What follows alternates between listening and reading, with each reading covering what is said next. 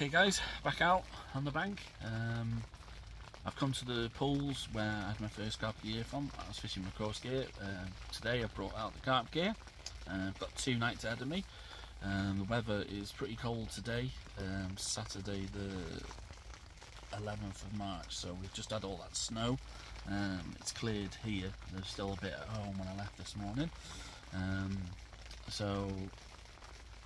I got here, had a couple of laps of the pool. It's only small. It's raining now, as you can probably hear, so I'll show you the sort of the pool and stuff when it stops raining. I did a couple of laps, I got my deeper out, and then it started raining, so I shut the bivvy up to get everything out of the rain so it didn't dry. And then it took me, first night, like I said, first night I had to put new leaders on. It took me a while to get set up, but the first rod's in. I'm just about to put the second rod in. First rod, just gone with a single pop-up. So I've got the Nash Citrus 12mm pop-up. I've gone with the sort of pale pink one. Caught a lot of fish on these, I really like them. And then on the second rod, which I'm just about to put out, I'm going to start off a couple of hours. I'm just going to go with my kind of fish for anything method.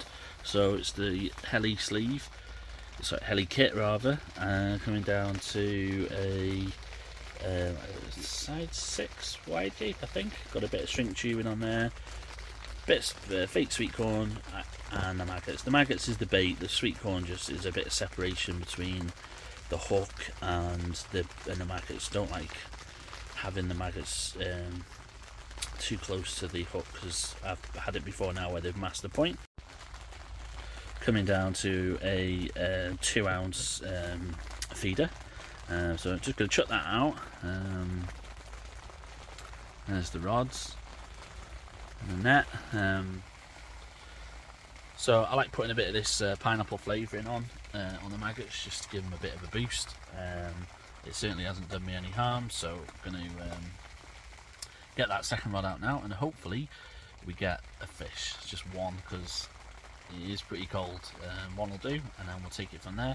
It is good due to improve dramatically tomorrow, temperature wise, and then I've got Monday day as well. So if I'm really struggling, I might jump onto the other pool where I've had that first carp from, if I'm struggling, but we'll see how it goes. So we're now fast forward to the morning. It's been a bit of a nightmare, to be honest. Got the rods out last night, say about 5 o'clock, I think. All the rods were done. It was like spitting and stuff, not too bad. And then it just rained for like 7 hours basically, and mud bath in here. I'm in a bit of a mess. I need to tidy up and that, but get something to eat. But basically, I got picked up by the ducks twice. Once at about 5:30, and then at midnight. Absolutely screamed off. And then they were all still, even though I'd only put that maggot feeder with the maggots out, they just kept coming back. Ooh, there you go.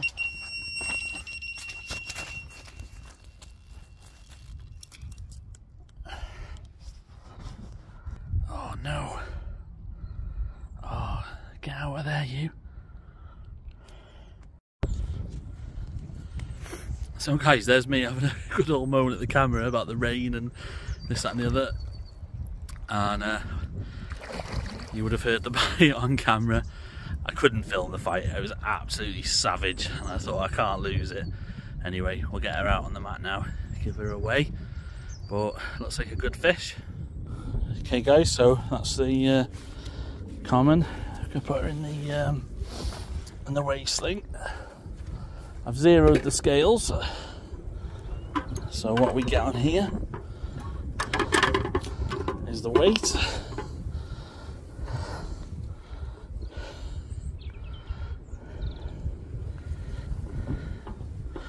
That wind.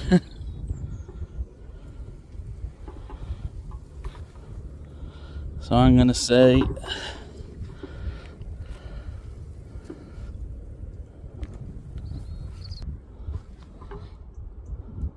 I say £21. Well, it is £21. Fight was was crazy. I say I was going to try and get my phone out, but I couldn't risk losing the fish. It was just going nuts. Right battle, absolutely stunning fish. I'm guessing it's not going to behave. The colours, the proportion, the size, the shape. I mean, that is a stunning common. £21. Absolutely made up with that on the old trusty maggot rig. Put about quarter of a pint of maggots. Shit, the other side. With the baiting pole. Found a bit of a clear spot. I could see fish knocking the reeds.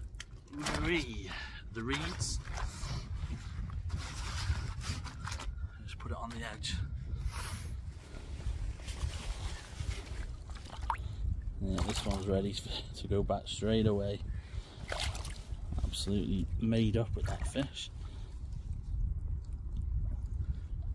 Get your nose down there. There you go. Fantastic. Okay guys, this is how I was getting the rig out. So using my baiting pole. It's been a good half an hour, maybe a little bit more, since I've had that carp. Normally I'd like to get the rod out like straight away. I don't think I'm going to catch a lot of fish here today. It's more just that while that commotion's gone on, get the cast commotion out of the way, just so, you know, so there's not like that long gap. But because I'm using the baiting pole, it doesn't really cause any. That's one of the best sort of things about it, is it doesn't cause any commotion. So I've managed to, because the fish sort of dragged me all the way through all this, I stripped a couple of meters of line off. It was a bit frayed, so good job I checked it. And I've tied up a fresh new rig. So I've got the maggots on there. I've just put a bit of pineapple juice on. Put it in the baiting pole that way. I haven't put any maggots in the feeder because I'm just going to put them straight in the pole.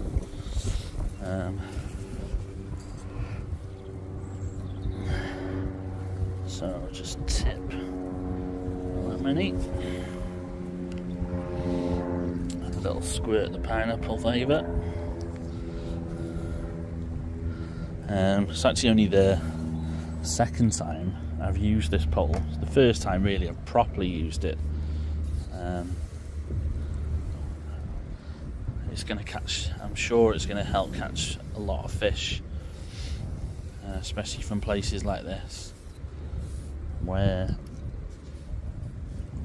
being quiet, oh that wind, being quiet is really important.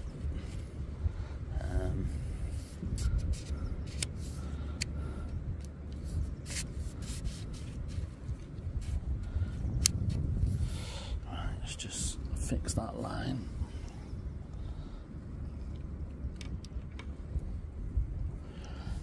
So just shipping out. Just got to keep an eye on that, on the line coming off the rod. You don't want it to be too slack. It's just, I'll take the bail over. It's not fishing very far out at all. Like I said, it's really weedy. This whole sort of bay, and even in front here, like it's sort of weedy here, and then by that reed, hang on, that one there across, there's like it's a bit of a clear patch. So that's where I've had the fish from. Oh, I should put the end section on.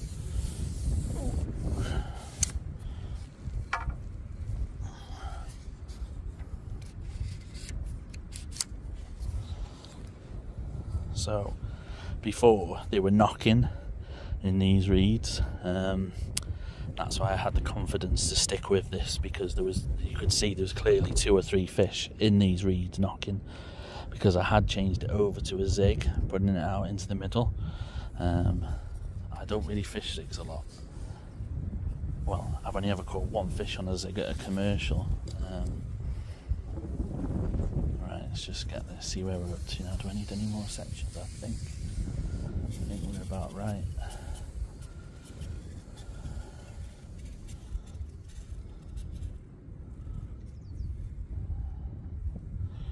So I'm just gonna pick the rod up. I want the rod to be this side.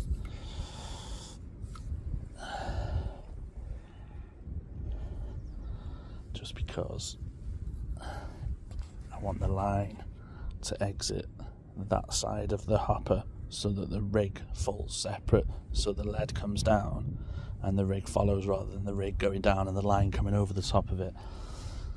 So that's about the right position there. And I'll just twist him over, and there it went then. I don't know if it'll pick it up, probably know what you mean now, but I seen the rig go separately. So the lead's gone down, feed has gone down, main line's gone down, and the rig following after it, so hopefully it should settle, because although it's clear, I'm sure there's some. Just give that a bit of a turn, make sure all the bait's out.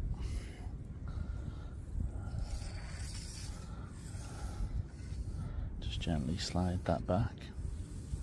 I mean, I know the baiting pole is going to does make a bit of noise.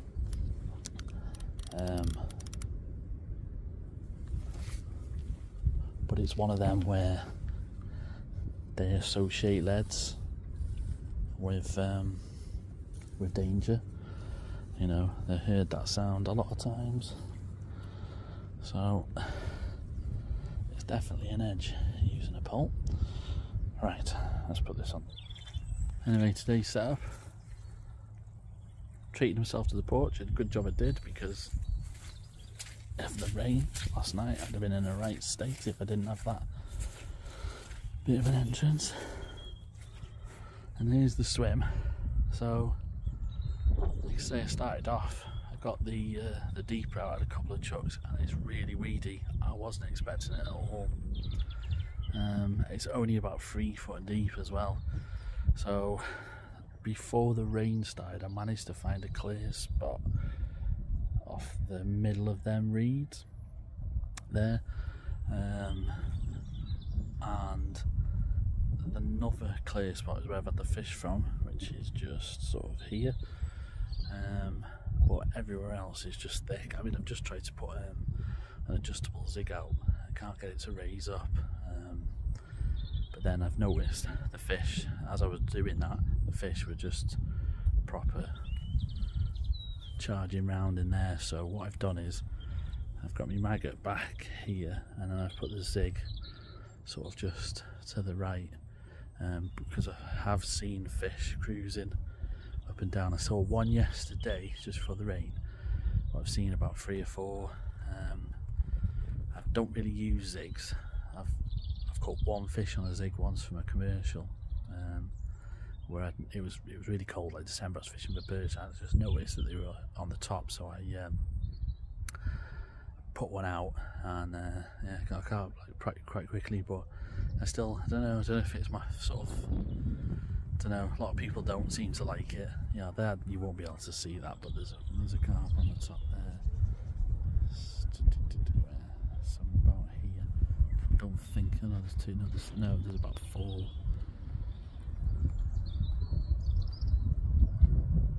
Just see the shadows. So they're moving round. So we've got the zig here, and the maggots on the bottom. So fingers crossed, guys, get another one. The temperature has gone up dramatically. It's going to be like 10 degrees. I think tonight it's not going to go below 8 or something, which is crazy considering what last night was like. But tomorrow I'm going to be packing up in the rain.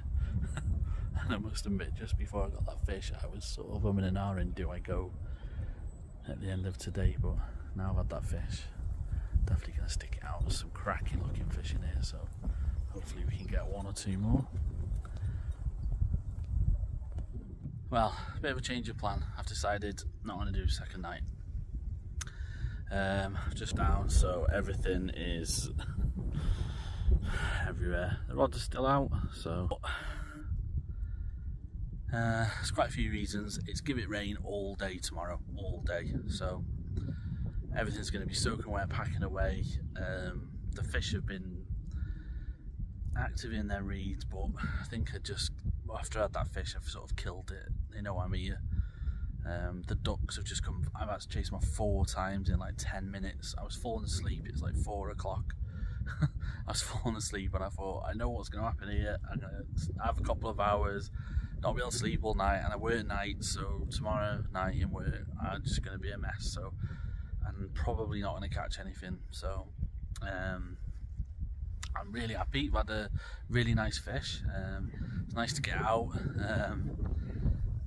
Getting all the gear together, and you have to sort of, it sounds mad, but you have to remember I forgot my milk as well, so I'm going to also have a brew, so I need to go home and have a brew, get on a proper toilet, and also get the brownie points in it at the end of the day, and save your battles, isn't it? At the end of the day, I don't get to fish 2 nights. I think I did it maybe twice last year. So, you know, maybe save it for the weather, when the weather picks up. But yeah, like I say, gonna get off. So the rods are still out. I'm gonna tidy up all this, try and get it as tidy as I can. Some of it's muddy, some of it's okay though. And yeah, if I get anything, obviously I'll put it in. But if not, tight lines. Thanks for watching. Bye guys.